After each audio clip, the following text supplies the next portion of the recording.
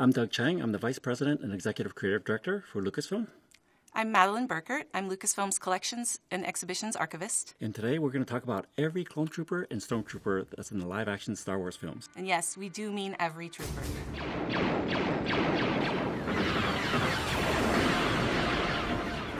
Imperial Stormtrooper. Those are one of the most fascinating designs for me because that was the first image that I saw from Star Wars. And the idea for that was that George wanted to create these sort of iconic imagery that look like living skeletons. And that's why you have the stark black and white. And so when you see the white armor coming out of a black room, you just see the armor. And it's a very terrifying sort of moment for you, especially when I was 15 years old when I first saw that. And one of the iconic things was that the helmet is very specific. It looks like a skull. It's a stylized skull. And Ralph McQuarrie did a brilliant job to take all the key elements like the eye sockets and the mouth to make it just sort of a touch mechanical, but yet still harken back to a living skull. Initially, the original trilogy Stormtroopers were made in such a way that they were sort of geared towards actors that were around 5'10" to 6 feet to be able to fit into the armor. They were built out of vac-form plastic. When it came time to fit Han Solo and Luke Skywalker into their disguised Stormtrooper armor, it took a bit of magic from the costume department to make them fit, but they were able to do it. I can't see a thing in this helmet. Sandtrooper, they are the same design as the Stormtrooper armor, but they're modified to look a bit more suited for the environment in which we see them, which is at first in A New Hope on Tatooine. Look, sir, droids. Distinguishing parts of this costume are partly the backpack that they wear. The backpack was created out of found objects from just like a local hardware store. So fans have spent many a year trying to recreate those backpacks in order to figure out what exact parts those components are made out of. The Sandtrooper is also distinguished by a shoulder pauldron. The shoulder pauldron was originally a piece of motorcycle protective gear that was worn for youths in the 70s. And so that piece actually very well suited those costumes. And one of the things I love about the Sandtroopers is that you get to accessorize the classic Stormtroopers. And those little touches actually add so much personality and character to the Stormtrooper outfit.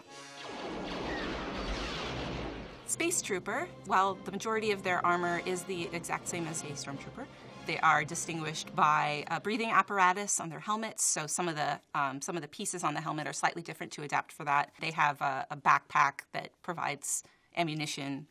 Joe Johnston, who was a concept artist and very heavily involved in the design process for the original trilogy Star Wars films, he actually played the two space troopers that you see in A New Hope. We're able to use some photographic magic to make it look like there's two, but really it's the same actor wearing the same suit. TIE fighter pilots are just a slight variation on your classic Stormtrooper pilot. And the idea there was just to take the classic armor, the white armor, and turn it all black and give them a helmet. And then we actually are utilizing the breather adapters in the front of the helmet. Those are always designed in there because these were supposed to be zero-G outfits, so you can actually breathe in space. And so we actually see those hose connections being used. The apparatus that we see attached to the chest armor, those are all also meant to evoke the same design that you would see in terms of like the Death Star bridge or the control panels. They wanted to make it sort of emblematic of the Imperial ships. AT-AT pilot. First time that we see the AT-AT drivers in their vehicles is on the Battle of Hoth in Empire Strikes Back. The helmet is derived from an original Stormtrooper helmet and a TIE fighter pilot helmet design, as well as the chest armor pieces, originally were TIE fighter pilot pieces that were then repainted and repurposed in order to accommodate this new vehicle, the AT-AT or the AT-AT. Snowtroopers from Empire Strikes Back are one of the designs and the variants that I found really fascinating. The Snowtroopers obviously are in a heavy snow environment, so you have sort of this facial shroud and they have more padded clothing just, for warmth. But I think iconically, it creates a very interesting silhouette. Adding into what Doug is saying, the components that you're able to play with, the backpack that implies that more gear is needed in this environment. And as well, they have a slightly different arrangement of components of hard armored pieces to accommodate the fact that it might be a bit more difficult to move in this environment. The first time that we see the Imperial Royal Guard is in The Return of the Jedi. They are the guards for the Emperor. The Imperial Royal Guards are a stunning statement in terms of, who are these people? And I think the idea of choosing to go with a bold red and kind of make them very mysterious so that their face looks kind of very exotic in that you don't know who's back there. Is it a droid or is it a person?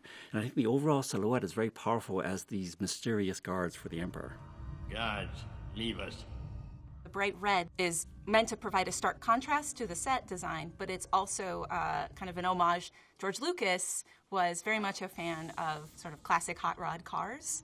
So this cherry red is definitely a color that was influenced by his love of those cars.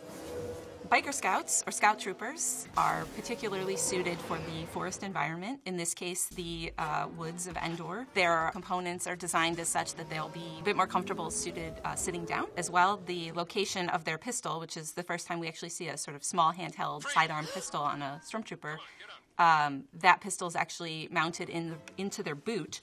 I love their helmet design because we were trying to lean into sort of biker iconography and the idea that the mouth actually, the snout became an open mouth, almost like an open scream, kind of created sort of an emotional look that's very terrifying. The helmet design, for practical purposes, was also designed where the face lifts up. As they learned on set, trying to situate a full stormtrooper helmet with seconds to go before the camera starts rolling, this was a bit easier for the actors.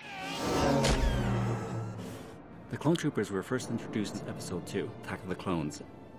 For the Clone Troopers, none of them were actually built practically. They were all CG characters. That was a really fascinating design exploration because George wanted to connect Boba Fett with the classic Stormtroopers, and he was leading up to the fact that the Stormtroopers were going to be clones. In this time period, we were keeping all the angles very sharp and very stylized to kind of evoke sort of a more romantic time. And so in designing the helmet itself, we leaned into designing a variant, sort of a blend between the classic Boba Fett helmet and the Stormtrooper helmet. And that's why you see the strong T-visor. We retain the mouth, but we stylize it. So the helmet itself of the Clone Trooper, you'll see the evolution to the classic Stormtrooper. Unlike the classic Stormtrooper armor, which is traditionally white for all the different Stormtroopers, the Clone Trooper armor is distinguished by rank based on different colors and color patterns and schemes that are implemented into the costume design. Red denotes captain, yellow denotes pilot or commander, green denotes sergeant, and blue denotes lieutenant. Phase 2 Clone Troopers, the style and the look of different Stormtrooper helmets over time definitely evoke the societies in which those Clone Troopers in this instance come from. We meet a lot of the Clone Troopers during Order 66. Order 66 is when Palpatine orders the destruction of the Jedi. Execute Order 66.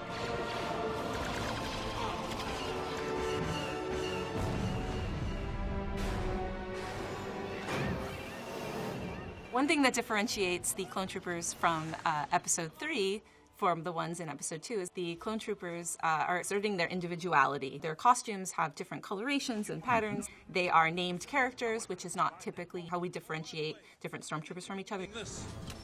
Thank you, Cody. For example, Commander Cody was named after Commando Cody.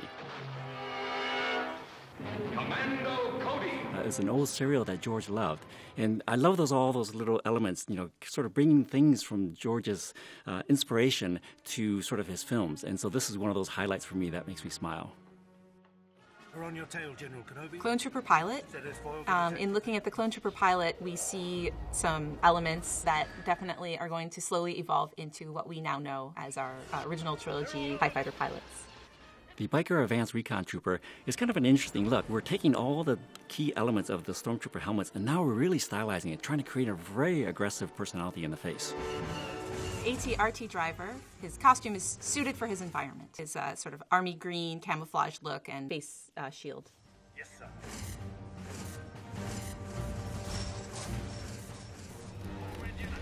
The Elite Corps Clone Trooper, and these were primarily seen during the Battle of Kashyyyk. You're starting to see a blend of the classic Stormtrooper with the Scout Trooper in terms of that open face scream. And they wear a very distinct camo look to fit the environment. Galactic Marines. The face mask on this one reminds us of the Snow Trooper from Hoth. During Order 66, this Clone Trooper is responsible for killing Ki-Adi-Mundi, beloved Jedi. The 501st Special Ops Clone Troopers fought alongside Anakin Skywalker as they attacked the Jedi Temple in Episode 3, Revenge of the Sith. Get a medical capsule immediately. Yes, sir. Right away. The Imperial Shock Troopers were part of Palpatine's guards, and they were colored red. We first see them on Coruscant alongside Palpatine, after Order 66. Yes, sir. Right away. Utapau Airborne Clone Trooper. You can start to see further evolutions of the helmet. Now we're starting to blend a little bit more of the Scout Trooper along with the iconic shapes of the Vader mask. Sir, no one could have survived that fall. The 327th Star Corps clone troopers are distinguished by their yellow elements in their uniforms. They wear a skirt, which we will see later on in future Star Wars Stormtrooper designs. The Coruscant clone troopers are denoted by their gray markings, and they're primarily used to defend Coruscant.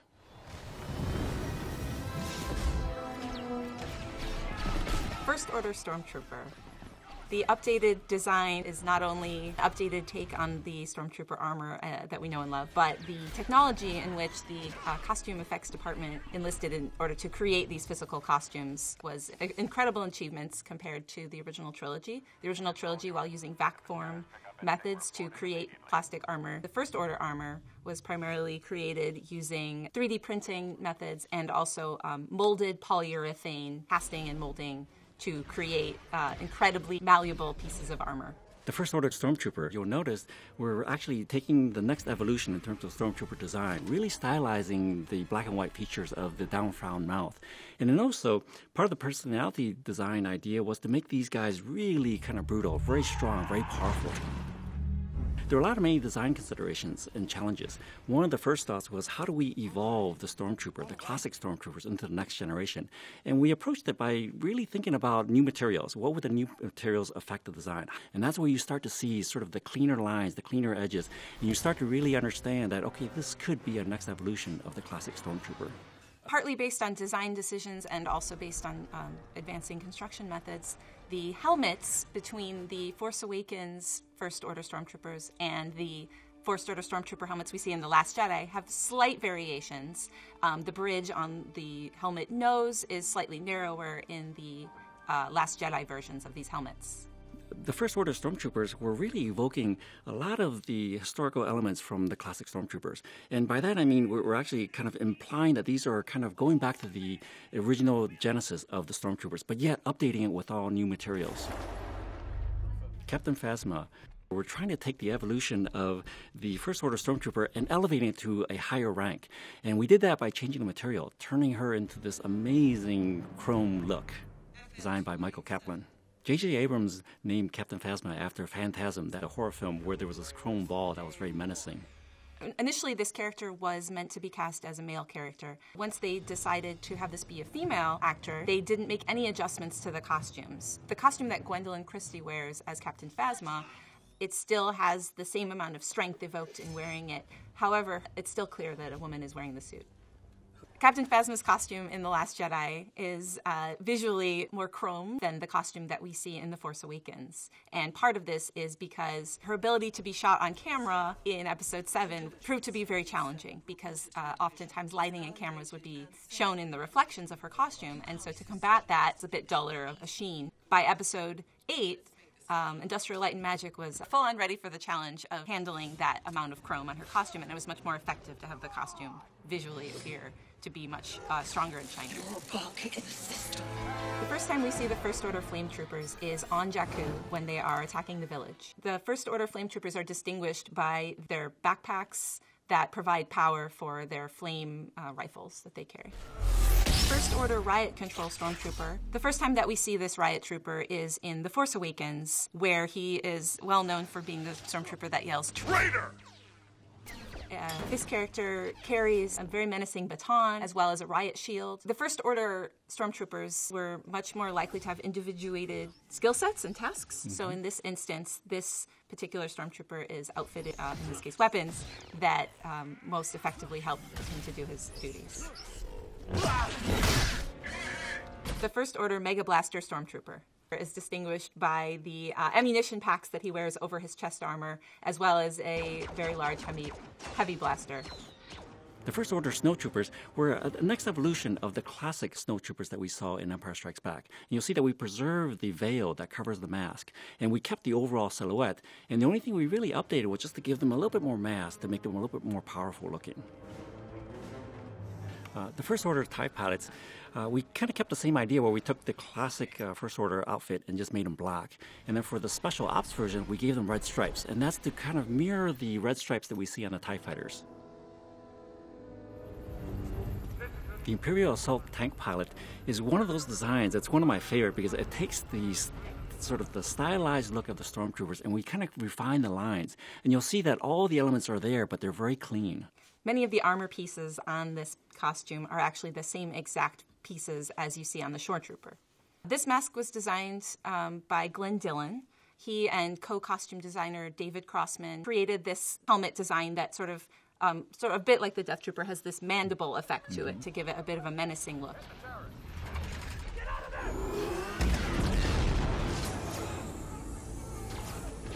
The Imperial Death Troopers were a new class of stormtroopers, and we first see the Death Troopers in Rogue One alongside Director Krennic. We wanted to design them so that they were sleek and powerful, more like the SEAL Team 6 of stormtroopers. And we distinctly made them larger than life, so they were taller than 6 feet. And we also decided to keep them very narrow, so they look like very athletic and that they could move very fast. One of the distinguishing factors of the Death Troopers is the mask, and we spent a lot of time designing that, and ultimately we ended up with this very aggressive look where the side cheeks actually almost became like mandibles, so it gave it a very slight, menacing spider-like personality. The Imperial Shore Trooper, we first see these in Rogue One. Their roles are very present in Battle on Scarif. They are distinguished by 3 different looks that denote their ranking. So there's the Shore Trooper Captain, there's the Shore Trooper Squad Leader, and there's the Soldier. But the colors that they wear, the blue definitely evokes the ocean and the water that they fight alongside in Scarif, and then the beige color is sort of meant to match the beach that they fight in. These costumes were designed to fit the environment. Very much like the Scout Troopers, they have less armor and more soft fabrics. And also you can see a little bit of the Scout Trooper in the face mask. Let's make this hurt. The first time we see the Executioner Troopers is aboard the Supremacy flanking Captain Phasma in The Last Jedi. The First Order Executioner is distinguished by black markings, and he also carries an electro laser axe. On my command. The first time we meet the Praetorian Guards is in Snoke's throne room in The Last Jedi. The elite Praetorian Guards have 3 different helmet variations. Their helmets and their weapons are coordinated. Their costume design is meant to show that they are at the ready, but that they are also able to move flexibly. They're sort of evoking a bit of a samurai style. Actually, my favorite scene in The Last Jedi is when Rey and Kylo Ren fight and defeat all of the Praetorian Guards in Snoke's throne room.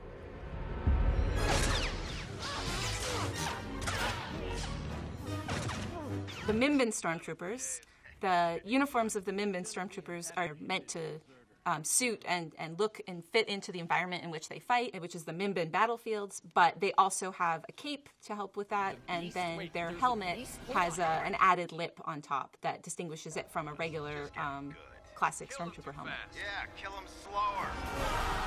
The Imperial Mud Troopers, we first see the Stormtrooper in Solo. Those were an interesting design where we were trying to go backwards in time a little bit from the classic Stormtrooper.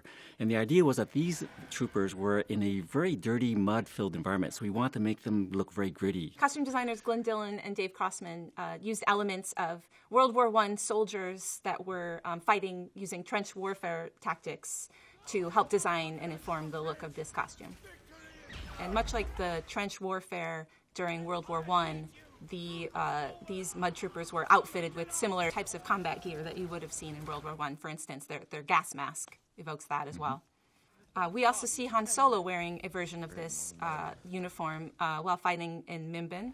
And his is a bit different from others in that we actually see his face because we're meant to see Han Solo because we need to know that it's Han Solo. Stick to soldiering, kid. You don't want any part of this. The Imperial Patrol Trooper we first see on Corellia in Solo. And you'll notice in the design, we're actually starting to now blend even more Scout Trooper into the look. So the whole outfit is a little bit more soft fabrics, and then the face is a blend of the classic Trooper with the Scout Trooper. The first time we see the range troopers is during the train heist in Solo. And what distinguishes them is the magnetic boots, which allows them to actually clamp onto the exterior of the train. The actual practical build of the boots includes light up. It has some hydraulic mechanisms in there that actually emit steam, and this is to give that full effect so that as we see it practically shot, the boots will definitely give you that illusion that they're magnetic.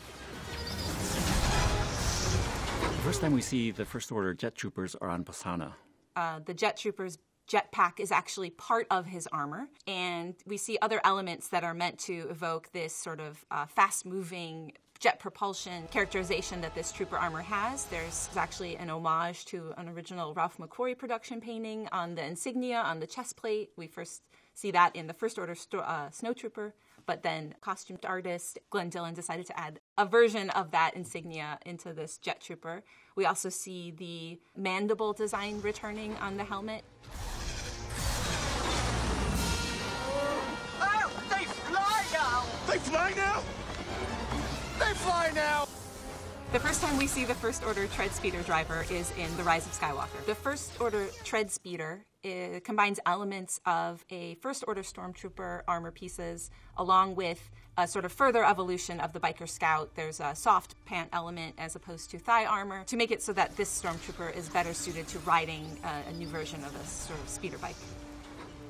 This is a First Order Electroprod Stormtrooper. We first see them in The Rise of Skywalker. They are denoted by the fact that they have a new weapon, the Electroprod. The Sith Trooper is a new trooper for The Rise of Skywalker. If we think about the white Stormtrooper evoking a skeleton, the Sith Trooper is meant to evoke kind of the muscles, kind of the internal strength that you might find in a soldier. Much like the Death Trooper, it fits quite close to the body. It's meant to evoke the fact that this is a Stormtrooper that's ready for anything that comes at it. One of the interesting aspects is that you'll notice in the helmet, we're bringing back some of the elements of the Clone Trooper with that strong sort of nose T-visor look. The Sith Jet Trooper combines elements of the Sith Trooper and the First Order Jet Trooper that we see in The Rise of Skywalker. There's a jetpack that's connected to the back armor of this trooper, as well as that sort of mandible effect on the helmet. And that was every single Clone Trooper and Stormtrooper in the live-action Star Wars films. And that's it for now, but we can't wait for you to see what's coming up next.